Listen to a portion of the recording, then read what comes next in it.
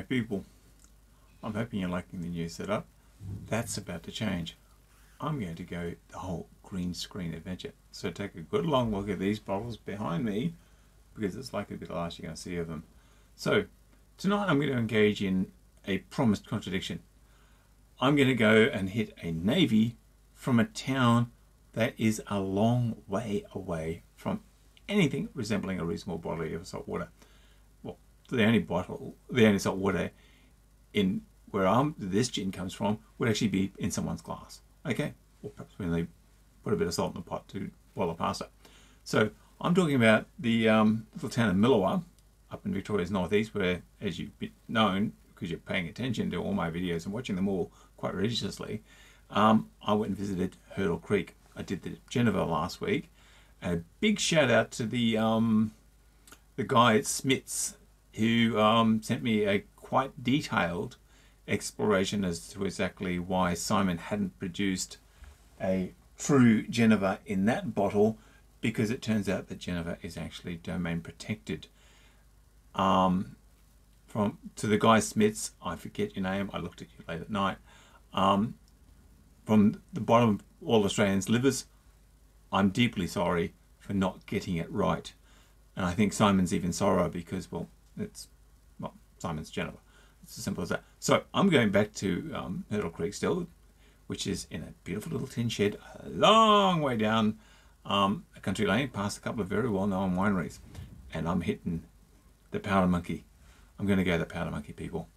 We're going to hear the sound of happiness. I'm moving away from the camera because I'm actually getting technical and setting up a mic. The smell of happiness. Strap them down. These guys have used aniseed myrtle in this. Sorry, Chris, Port Phillip Distillery. His interview should be coming out. If it hasn't come out by the time I put this baby to air, and I think it will have, you've got to go and see my award-winning, stunning, factually correct interview with Chris from Port Phillip Distillery, where I ask the difficult questions and put him under the thumbtacks.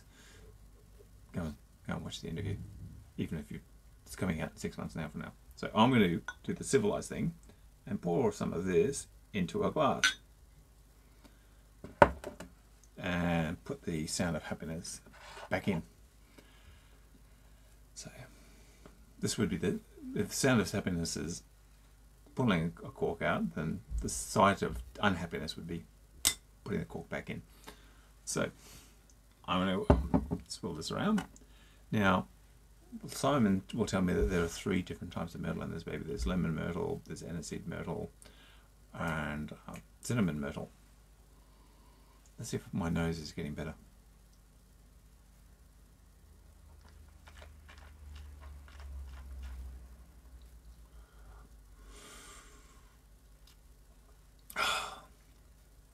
What is completely unescapable is this baby's 58%. I just had the back of my throat go whoomp with flame. I'm getting the cinnamon as I swash the last of this around my back of my tongue.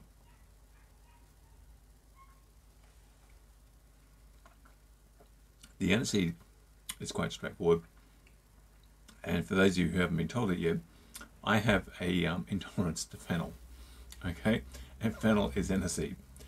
And my darling wife, whenever we eat Indian food, and I live in a suburb that's got a good Indian demographic, God bless it, and they produce delicious food, and I love my chai, my darling wife is the one who goes up to the poor guy and says, does it have fennel or hing in it? And they go, yes it does. And then it's okay, she turns around with glee in her eyes and go, well darling, you can't drink this.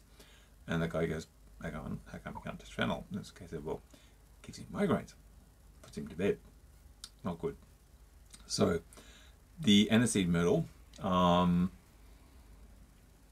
must admit, has me blinking at this, but I know it's not fennel because I spoke to Simon.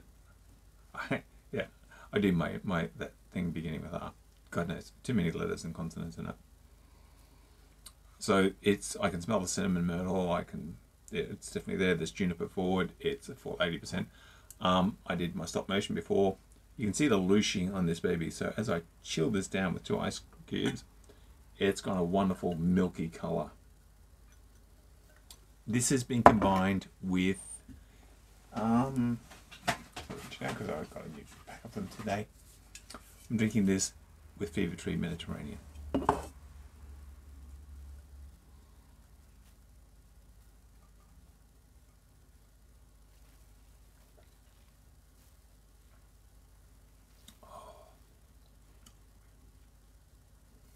Oh, okay. The Fever Tree Mediterranean, for those of you who are uninitiated or just haven't been paying attention because you've been drinking too much quality gin, brings out the citrus.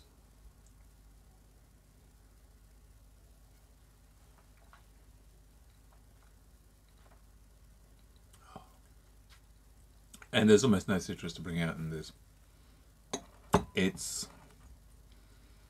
I'm tasting a lot of cinnamon. A fair bit of aniseed in it.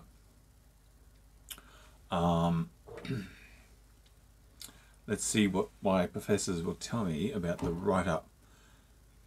And apart from the fact that Simon says somewhere in the world it's gin time. Simon, I'm looking at you. The fact that I've got 3 kids and I've got a pair of twins, trust me, cupcakes, any time of the day in my house is gin time. Okay, there is no somewhere in the world. Well, if there is somewhere in the world, it's my house. Okay, straight up and down.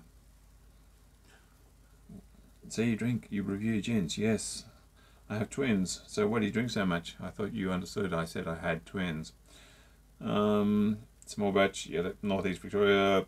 Clean, dry, made from triticale, which is a grain almond formed, because Simon actually uncommonly makes his own alcohol on the premises. And when I rocked up with my darling wife a couple of weekends ago, the joint smelled divine. I mean, I could just sit there and it's okay, Simon, I'm just practicing my breathing exercises, Simon, as I inhaled all the alcohol fumes in his shed. Yeah, juniper, pink peppercorns, eucalyptus. It would be the strawberry gum that is outside the shed. If you don't believe that there's a thing such as strawberry, get yourself to Simon's still, have a chat to Simon and see the big tree out the front of it. So this is the Powder Monkey gin from Hurdle Creek Distillery. It is the second one that I have bought. I intend to get my tush back up to Simon to buy his chocolate stuff sometime mid-year.